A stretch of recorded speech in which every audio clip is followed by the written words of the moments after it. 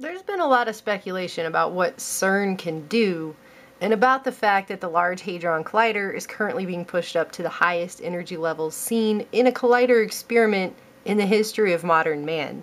13 trillion electron volts.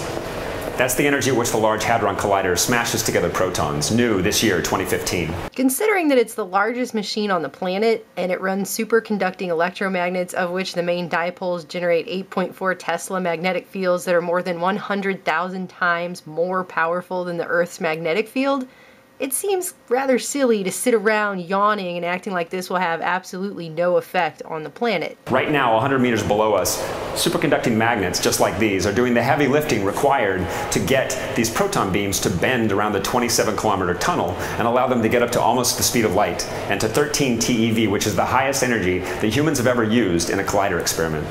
People have said things like, oh, well, certain scientists are trying to find dark matter and create black holes and open up other dimensions, while other people like to come into videos like the one I'm making right now and mock those people. But the truth is, that's exactly what the scientists at CERN are doing.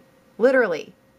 Here's a scientist at CERN talking about how that is exactly what they're doing. So what are we looking for? Things like dark matter, dark energy, supersymmetry, quantum black holes, large extra dimensions. But really, we're just pushing the boundaries of human knowledge. That's what you need to know about CERN. They are doing those things. Period. Right now.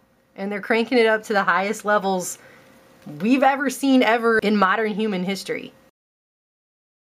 We're just pushing the boundaries of human knowledge. We don't know what we're going to find at 13 TeV at the LHC. We don't know what we're going to find at 13 TeV at the LHC. So they'll have you believe they're just screwing around with dark matter, extra dimensions, black holes, and they have no idea really what they're actually going to find. That's what they're saying. Makes me feel really warm and gushy inside. But the truth is, somebody does know. They're just not telling the rest of us. Because that's how these major scientific experiments always work. They're always compartmentalized. Somebody knows. And this video is part of an experimental music showcase they held literally at the Large Hadron Collider by a band called Deerhoof. And while it wasn't quite as creepy as the occultic dance opera Symmetry, which they also showcased at the LHC, this music, which I'm not going to play because it hurt me,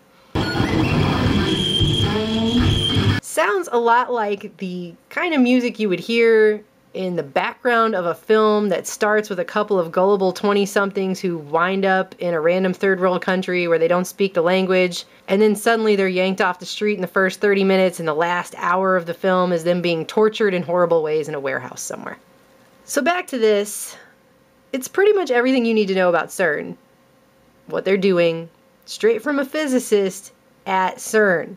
So what are we looking for? Things like dark matter, dark energy, supersymmetry, quantum black holes, large extra dimensions. That's not speculation on the part of me or the alternative media. That is straight from the mouth of a physicist literally there. Look at what happened in the beam dump on beam 2 in the right, guys. Never before have you seen that image. This is normally what you see in a dump. You've seen probably nearly 100 videos on this subject from this channel. That's not what it looks like.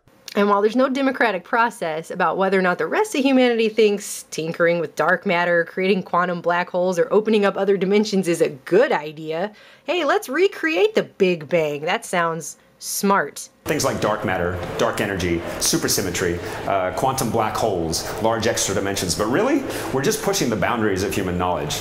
We don't know what we're going to find at 13 TeV at the LHC.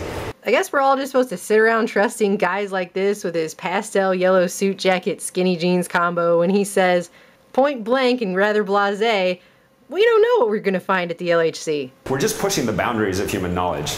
We don't know what we're going to find at 13 TeV at the LHC. Great.